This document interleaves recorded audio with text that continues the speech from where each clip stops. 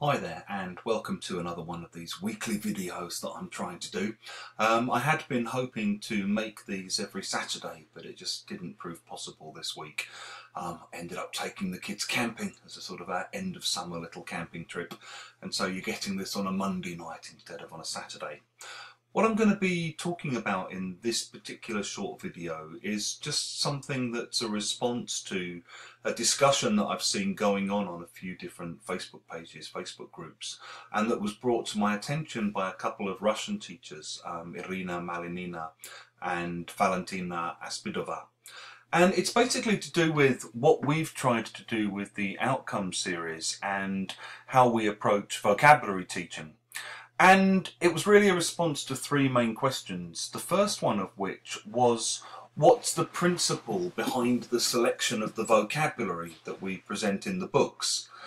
And I guess at the lower levels, what we're trying to do is to cover as far as possible 3-star and 2-star words in the dictionary, which means words that are among the most 5,000 frequent words in the language. At the higher levels, we're still interested in frequency. We do still check frequency.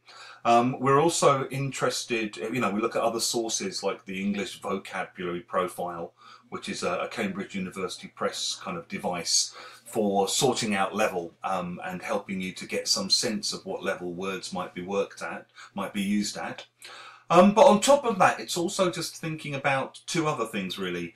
One is the kind of communicative outcome that you want students to be able to perform or manage or achieve once you've presented the vocabulary to them. So kind of what's the vocab for?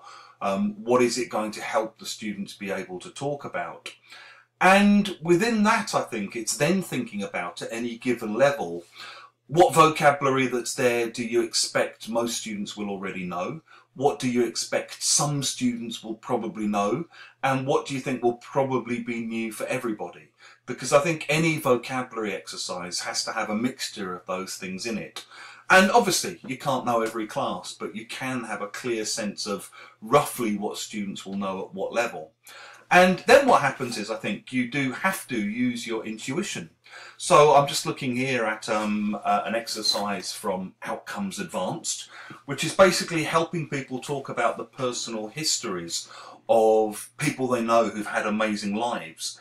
And it includes things like, she's from a very privileged background, he won a scholarship to study in the States, he was evacuated during the war, he's from quite a deprived upbringing, he had quite a deprived background, had a sheltered upbringing, saw active service during the war. And obviously not every student will want to use all of those to talk about people they know, but most students will be able to talk about some people they know using some of that language. The next question that came up was, why is there so much vocabulary? And I think one answer to that is because there's so much vocabulary. If you look at what research suggests students need to know at different levels, basically to get to around C1, the sort of end of advanced level where you're ready to take CAE, pass CAE, move on to CPE, you need to know something like 8,000 words. To move from B2 to C1, you're basically looking at moving from sort of a knowledge of 5,000 words to a knowledge of 7,500 to 8,000 words.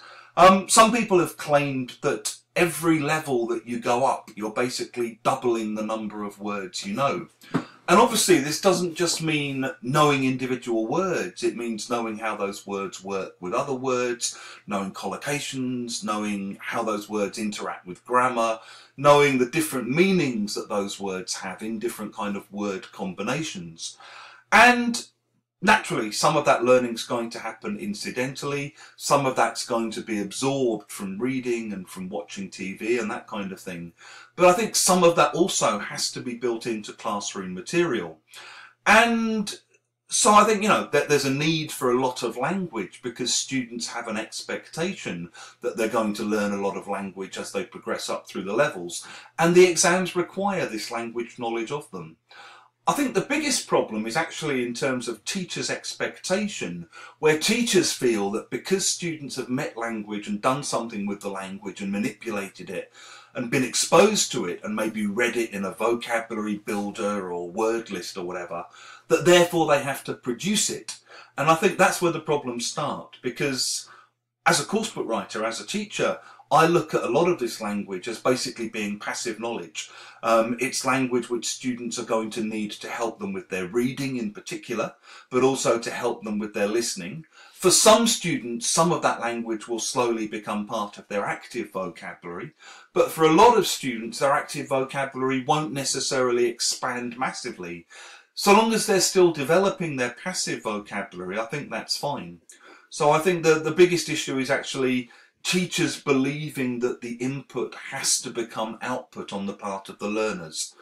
Right, this has gone on a minute longer than I was expecting it to, so I'll stop there. If you do have any questions or anything you'd like to see me talking about at any point, please do just message me or put your comments below. Thank you.